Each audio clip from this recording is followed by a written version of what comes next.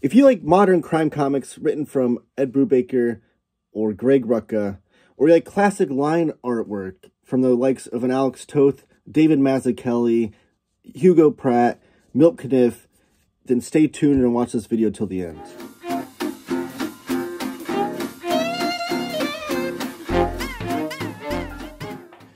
Hello and welcome to Taylor Talks Comics. I'm Taylor and I've got one book to show off for you today. It is the farewell song of Marcel LABRUME by Attilio Micheluzzi. This was sent out to me by Tucker Stone of Fantagraphics, so appreciative of getting this review copy. But this is Fantagraphics' effort to reprint and publish Attilio Micheluzzi's work in English for the first time in the 21st century. Attilio is an Italian cartoonist. I think his career stretched from like 1974 to 1990, so not the longest career in cartooning, but the work that he has done, just judging from what I've read from this and then seeing some other stuff online of his other works, this is really going to be a fantastic line.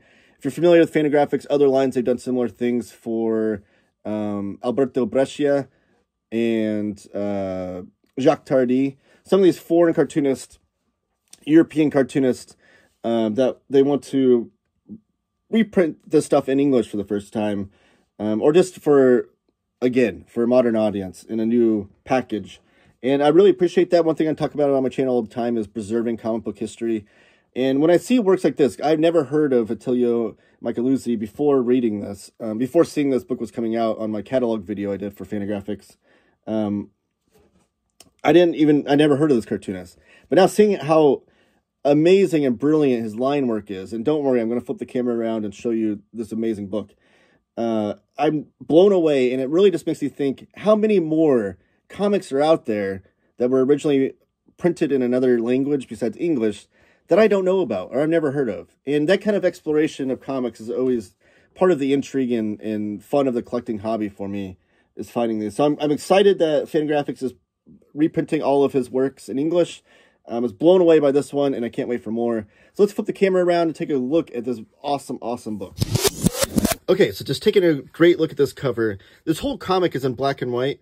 I thought it was a really interesting cover choice to go with this like bright orange cover for a comic book that's kind of a noirish crime spy thriller.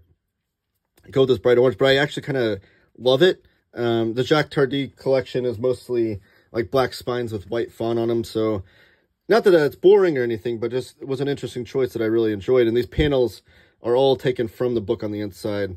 So it's a really interesting way to present it. The title lettering here you can see it's a gloss, but it's also like embossed in there as well. I don't know if you can make that out or not, but it has like a nice feel to it. And then the finish on the rest of the cover is kind of a matte. And this is embossed as well. Or debossed, I guess. Is that what it's called when it's... I guess this would be embossed and debossed. I don't know. I'm not an expert on those kinds of things. But we have the spine here with the great Fantagraphics logo, designed by Jacob Covey. And this is the title lettering, which is all spot gloss as well. And on the back, the text on here is also kind of a spot gloss. So this book was designed by... I want to give credit to the designer, Si Huang. I hope I pronounced that correctly. He's a book designer they are a book designer that work on a lot of Fantagraphics books. So right away we get the title page here, and then we flip open. We get some grade artwork there of Attilio, and then we get right into it. The title up here. And you can see this was done in 1980.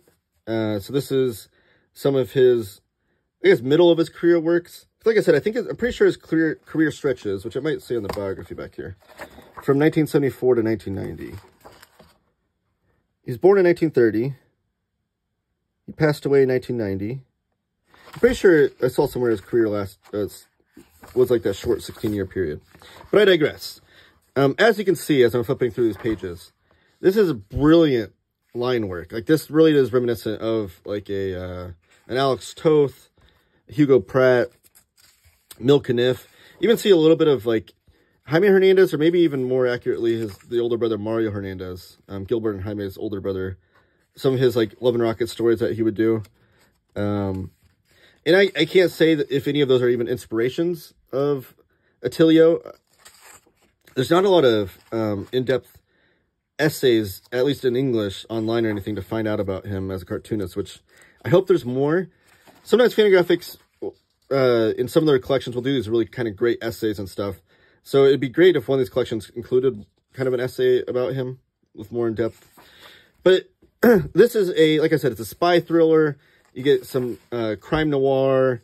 It's political intrigue. It all takes place during World War II. And Marcel LaBrume is a renegade journalist. And he's kind of the best kind of anti-hero, where he finds himself above the law, but he gets mixed in with the law.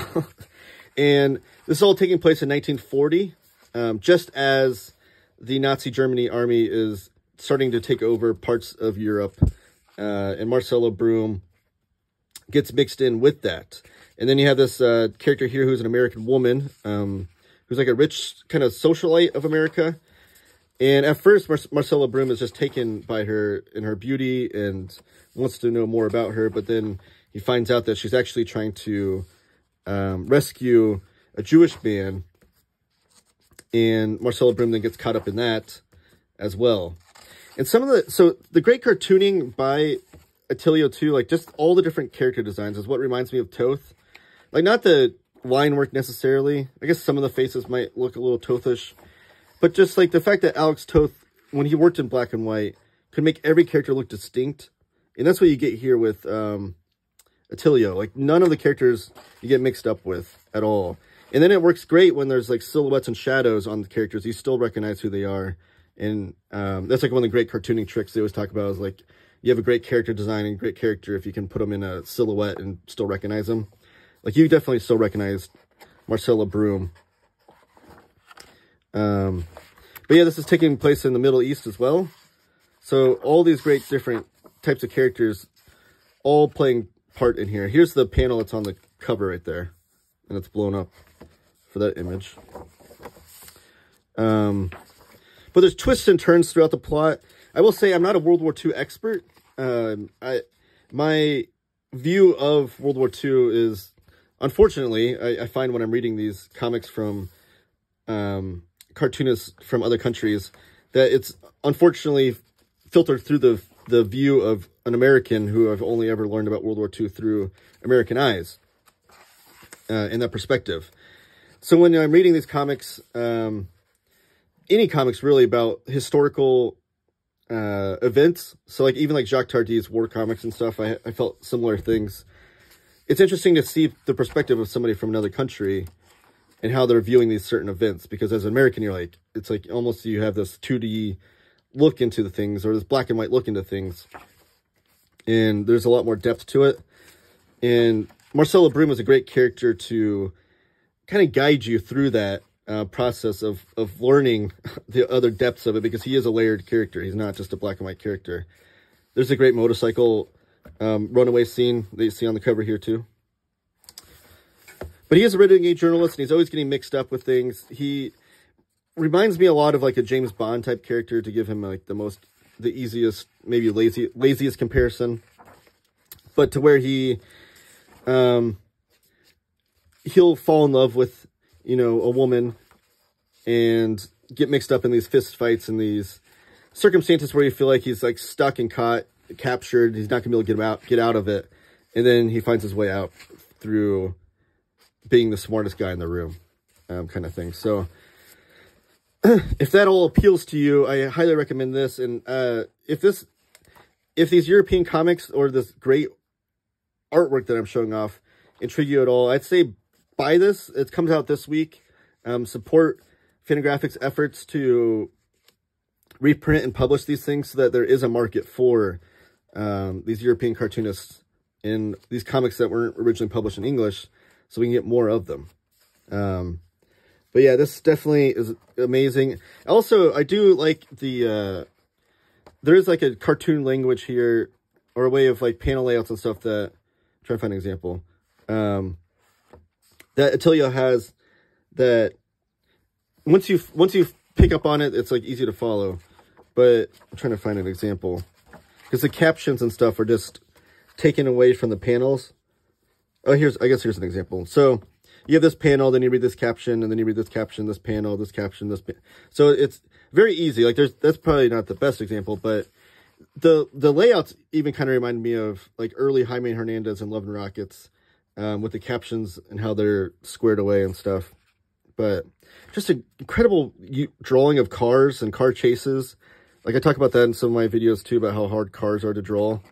And he does it just exquisitely. And like the whole thing is just drenched in like drama and romance and political intrigue. Like I can't stress that enough. But really, really great comics. And one that I hope this video, or hope more people put their eyes on, because I think this deserves to be given more love and appreciation in the English markets. So yeah, that's Marcel LaBrume, the Farewell Song of Marcel LaBrume. There are two stories within this book of Marcel. I don't know what the next release for Attilio Micheluzzi is from Fantagraphics, but I do hope it comes soon, because I was really kind of blown away by this, and I hope to find out more. So yeah, that's Taylor Talks Comics. This is my video for today. Please subscribe if you haven't already. Really appreciate that. I'm on my road to 3,000 subscribers, and I need your help with that. Other ways you can help is by giving the video a thumbs up and commenting down below. That kind of engagement helps YouTube realize that people enjoy this content, and maybe they'll put it in front of the eyeballs of people that don't know this channel exists. All great ways to help in the sports channel, and I appreciate them all. I do have a Discord in the comments down, or in the description down below, where you can go and join us to talk comics there. It's fun time. And thank you guys, and keep reading and buying comics.